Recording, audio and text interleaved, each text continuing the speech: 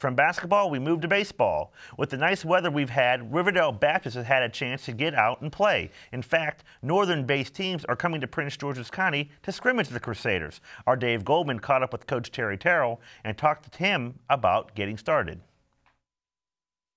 Teams up north, you know, they come to Maryland for their southern trip, so we're ready to scrimmage right now. So, but yeah, it's a great week for us. So it's been pretty chilly and a little bit wet, but this week's you know, a great week to get started on the field.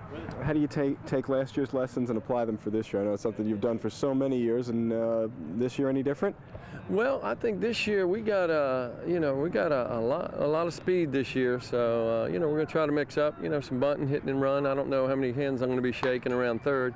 So you go with you know, the different teams, different makeups of each group. But every year is a new year and it's exciting. And you know, we have you know, goals to, you know, win more than we lose. So but they're working at it. It's a good young coachable group. How many years now?